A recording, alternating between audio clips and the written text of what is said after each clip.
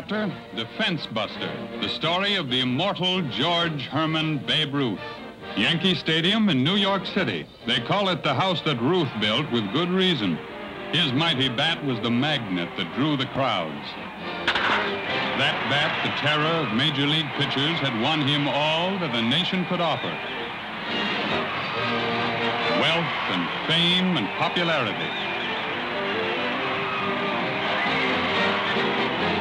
The cheers of the crowd. The love and admiration of America's children to whom his signature was precious. He had everything, yet he knew disappointment and heartbreak. Yet in the end, he learned to overcome failure and earned a deathless place in the American story. For George Herman Ruth, the beginning was in the slums of Baltimore, Maryland. His father's saloon and the slum streets were his playground. His playmates were tough, and the games they played were frowned on by the police.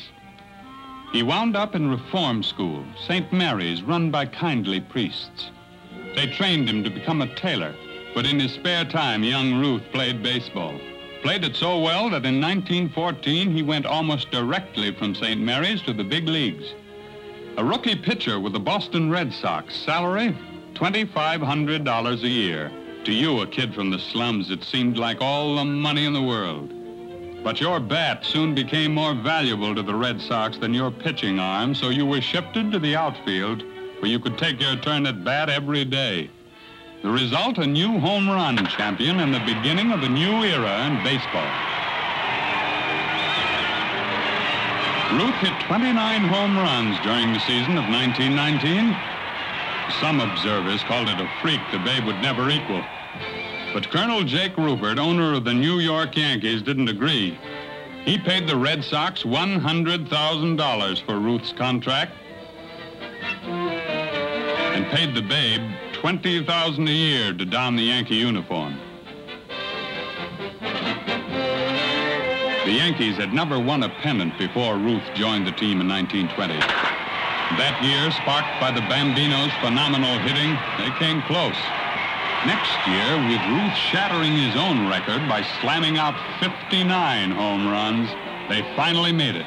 Their first American League pennant and World Series victory. 1921, the roaring 20s were getting underway. Women's skirts were going up over the knee, and morals were going down. Bathing beauties began competing for the title of Miss America. Remember Tom Mix? In Movieland, he rode the range in defense of law and order. While in the big cities, mobsters shouted out with Tommy guns for possession of an empire of bootleg whiskey. Jack Dempsey had just pounded his way to the heavyweight championship of the world. Big Bill Tilden was the Mr. Big of the tennis courts. Bobby Jones was polishing up the swing that would soon make him ruler of golfdom. Heroes all, and the greatest of them was the Sultan of SWAT, Babe Ruth, greatest hero and the greatest sucker. 1925. As always, the fans jammed Yankee Stadium to see Babe Ruth ram out the homers. Instead, they saw a fat man swinging ineffectually at the ball.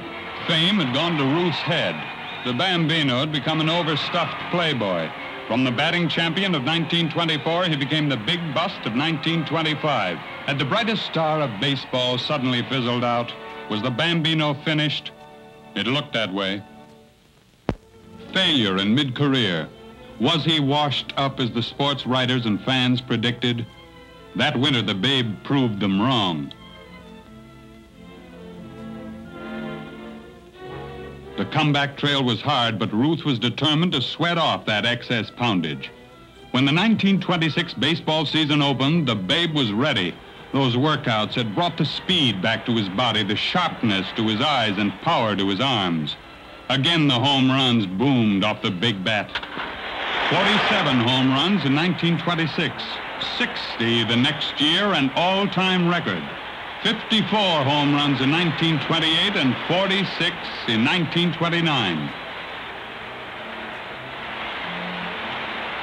The Babe was at the height of his fame, captain of the greatest team that ever stepped on a diamond, king of Murderers Row, the slugging Yankee outfield of Combs, Ruth, and Musial. His teammates were stars like pitcher Herb Pennock and the greatest first baseman of them all, Lou Gehrig. Ruth's ambition was to follow Miller Huggins as manager of those men when his playing career was over. And by 1929, his playing days were drawing to a close. Then in September of that year, it happened.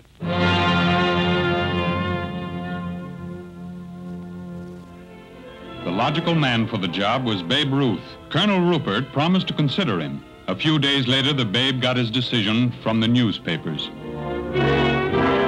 Ruth knew why he had been rejected. Although he had settled down, Ruppert didn't believe the Babe had finally grown up. Ruth was bitter. If he couldn't be manager of the Yankees, he wanted money, a lot of it. His new contract called for $80,000 a year. As the baseball campaigns of the early 30s rolled on, the Bambino didn't permit his disappointment to interfere with his performance on the ball field. A decade of baseball had taken its toll, but there was plenty of power left in the big bat. He gave the fans a smashing demonstration of that power in the World Series of 1932 against the Chicago Cubs. There was bad feeling between the two teams. The Chicago fans were wildly partisan, and the focus of their anger was Babe Ruth. Screaming fans booed the Bambino from the railroad station to his hotel, and from the hotel to the baseball stadium. They packed Wrigley Field, rooting for the home team, shouting insults at the Yankees, with a special emphasis on Ruth. The Babe had his revenge on the field. As he went to bat in the fourth inning, the crowd rose jeering to its collective feet. The Babe replied by pointing to the spot where he intended to hit the ball, far out in the center field bleachers. The angry fans razzed louder.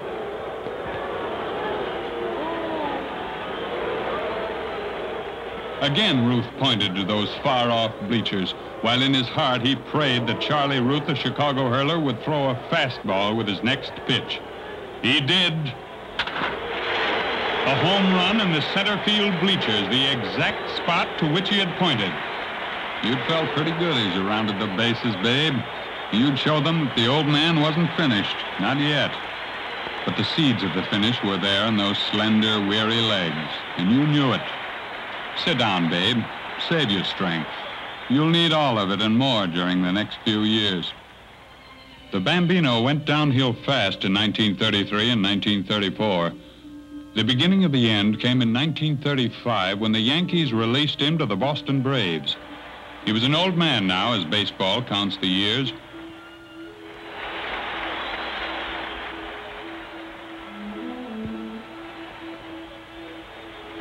He poked feebly at balls he formerly would have smashed out of the ballpark.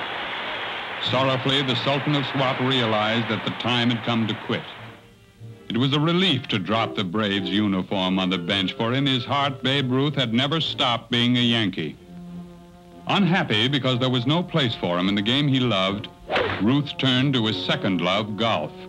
Ruth went back to Yankee Stadium on Lou Gehrig Day, July 4th, 1939, to pay tribute to an old friend. The iron horse of baseball had reached the end. Now, sadly, he was bidding baseball farewell. Today, I consider myself the luckiest man on the face of the earth.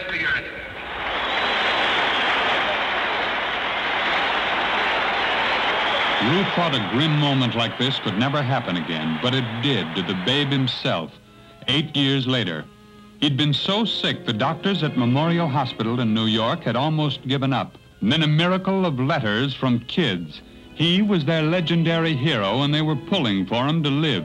For the first time since he had taken off his Yankee uniform, Babe Ruth found in those letters a cause worth living for. Ruth came out of the hospital with a single fixed idea: to devote the remainder of his life to the welfare of America's children.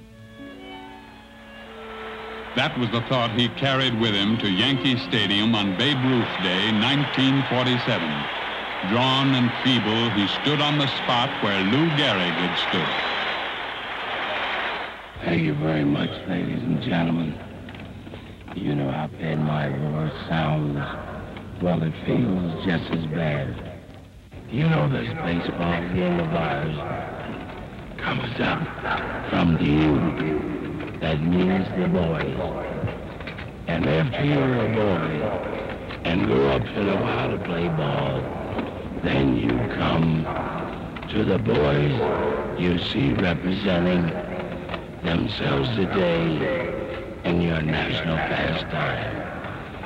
The only real game, I think, in the world, baseball.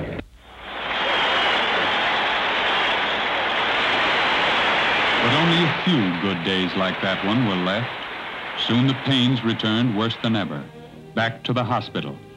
This time nothing could help. This time it was for keeps. Yankee Stadium, scene of George Herman Ruth's triumphs. He goes there for the last time. The kid from the slums of Baltimore who went on and up to become the Sultan of SWAT is carried to his last resting place. With him go the tears and prayers of 1 million ball fans for whom he symbolized all that was good in America's national pastime.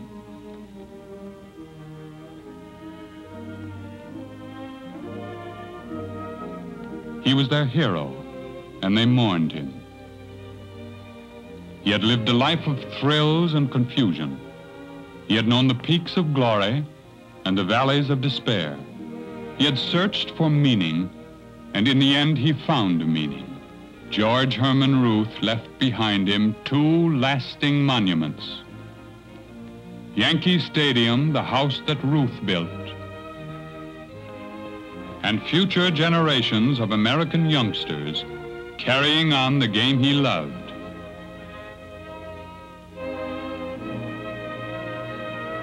So long, babe.